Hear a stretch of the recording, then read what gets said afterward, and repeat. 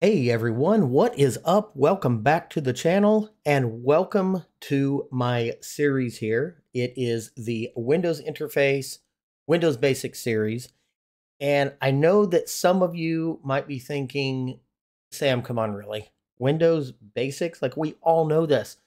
But the fact is, most of my viewers probably do know this, but there are some that do not know the basics, actually, and that do need refreshers, even if they did know the basics at one time.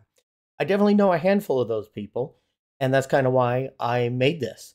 So if it's easy for you and you don't need it, I get it. Feel free to pass it on, or maybe stick around. You never know. Maybe there is something that you haven't seen that you don't know. But either way, guys, that's what this is going to be. Okay, now if you decided to stick around and not move on because you're an elite user, thank you. I appreciate you hanging on here. So let's start with a brief Windows history here. So Windows didn't exist until after MS-DOS existed. Now, Microsoft came out with MS-DOS, I believe, in 1981, and you are basically looking at it here. This is just a command prompt that gets you DOS prompt, or even now it's just called a command prompt. But back in the day in 1981 and those years surrounding that, this, when you booted up your computer, this is what you saw. You got a C prompt, or sometimes, depending on the age of your computer, you actually got an A prompt if you booted off of a floppy. And so back in the day, you actually had to run your computer like this. You had to run such commands like dir for directory, see what's in these directories, and then do a cd backslash to get into these different directories and run programs from there. So after this, and after DOS was around for a few years, Microsoft realized that users like to they like to see visual stuff. They like to see graphical stuff because you got a little bit of that when you ran different programs. So at that point, they came up with Windows, and it was developed, it was pretty much named as a reference to a window into your system. So like it was kind of giving the impression that users can now see into their system through Windows. And so that's kind of how the name came about. And it just stemmed off of MS-DOS.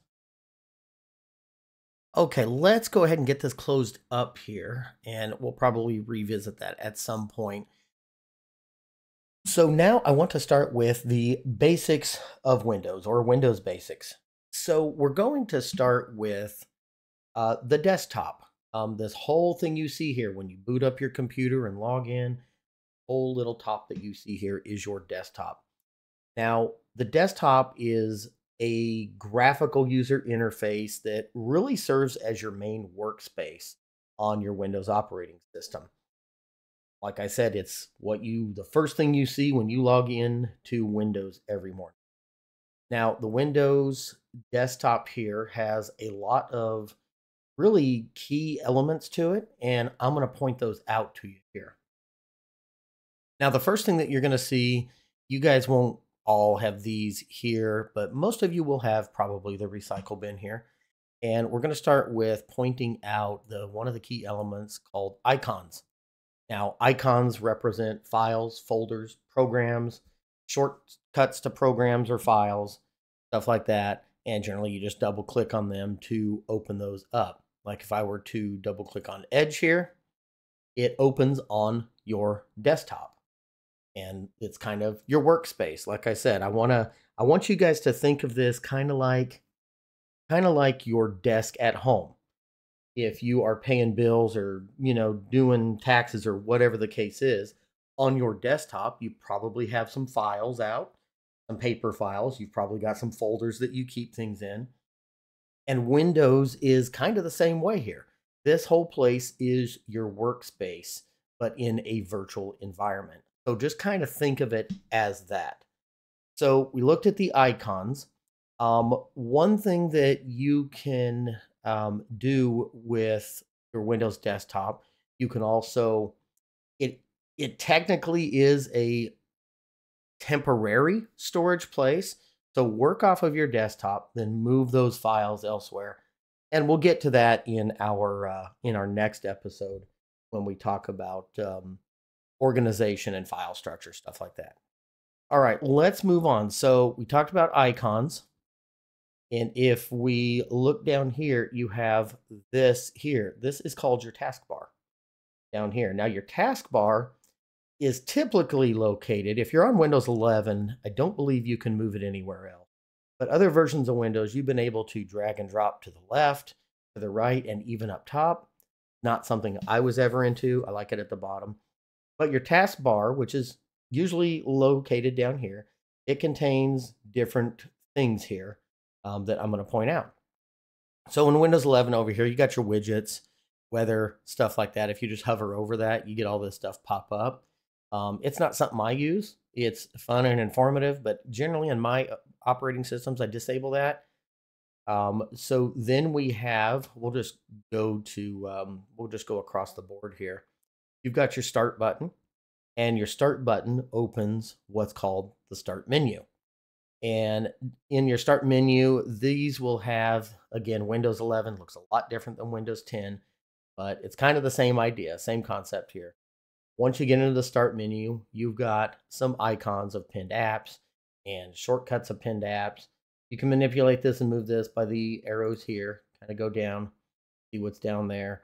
The great thing is this is all customizable, so you can remove this stuff too, and then you can put your own stuff in there, which I will probably show that to you in an upcoming video.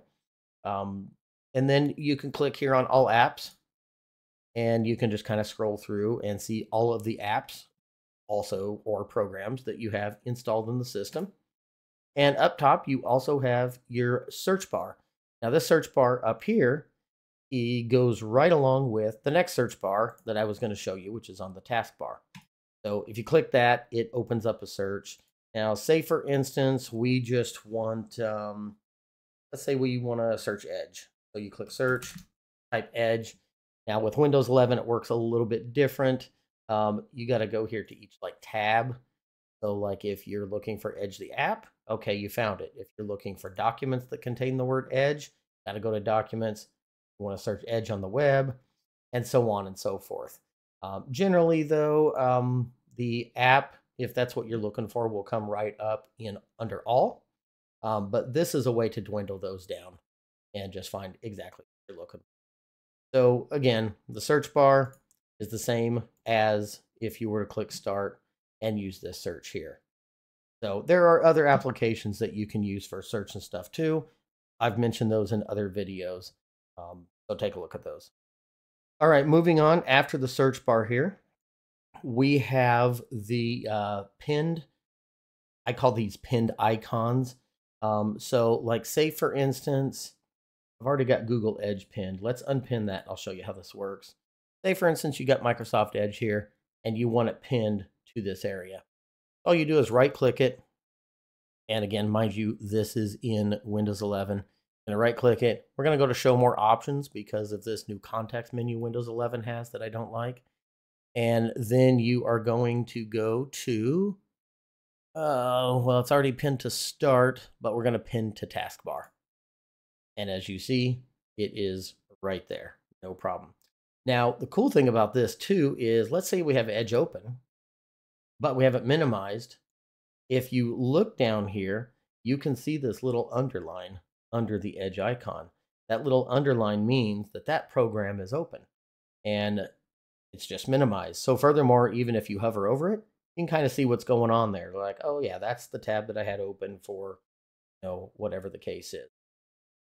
So that explains this little area, which I called the pinned icons, but it's also good for just keeping kind of like shortcuts there. I recommend that anything you use often, go ahead and pin it to here. That way you can open it fairly quickly. All right, now the next thing over here, moving on, this is called the system tray. Now the system tray, this area usually located at the right of the taskbar, depending on where your taskbar is, but with Windows 11, it's there. The system tray holds icons for systems and programs and features that run in the background. So if you look here, OneDrive is running in the background. If we hit the arrow, kind of shows us everything that's kind of running in the background. There's GreenShot, Screen Capture, Windows Defender, NVIDIA stuff, and so forth. The great thing is, if you don't want one of these to be running, you just right click it and you can choose its exit option. Go away, GreenShot. And so if you don't need them to run, go ahead and close them down. And so that's what this area is here, is your system tray. And then over to here, you've got the date and time. And this looks a little bit different in Windows 11 versus Windows 10. I believe it used to only just time here. And now if you click it, you actually suggested focus time and say, hey, leave me alone until this 30 minutes is up. And there's just kind of a lot to that. Your whole notification there. But you can also in settings go and put seconds on this time clock. And then over here's the Windows Copilot. I believe that's in beta. We're not going to bother with that because I config this machine the way I want it because I've done literally nothing with this. Okay, guys, so back to the desktop itself. You see this nice little graphical image back here. That is called your desktop background, or frequently referred to as wallpaper. So this is basically a customizable image, or you can even do solid colors that appears behind your desktop icons. So if you look, if I drag this icon down here, you can see that that image is behind the icons. So it's just kind of a neat little interface to look at, or a picture to look at while you're working, kind of equivalent to having a picture of your family or a nice scenery on your desktop at work, something like that. So if we go back to icons here, I want to point something out. Now, if you look at these icons closely, you see this little arrow here. What that arrow means is that these are shortcuts. And these are icons that represent links to programs, files, folders, or even websites, actually. That you can put them anywhere on the desktop that you want. Just, set them wherever. I like to have things nice and neat and centered, or, at least lined up in some way, shape, or form. But you can put these wherever you want on the desktop. And again, that little arrow means shortcut. So the difference is, what that means is shortcut means this just points to a program that you can run. Instead of, let's say, for instance, we right click here and we create new text document, and we'll just name it test and hit enter.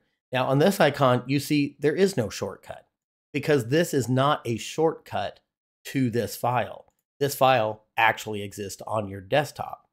In fact, if you open up File Explorer, which we will cover in the next episode, but this is just to show you, desktop does show as a location on your computer.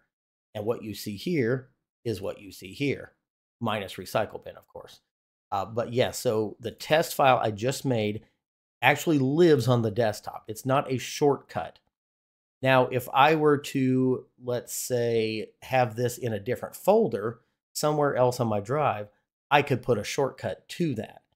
And that doesn't necessarily mean it's there.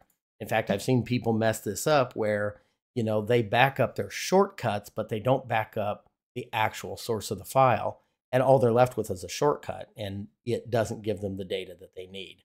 So keep that in mind. Again, we will go over that in the next episode. And I'm just going to delete that, right click, and delete. Still getting used to that Windows 11 context mode.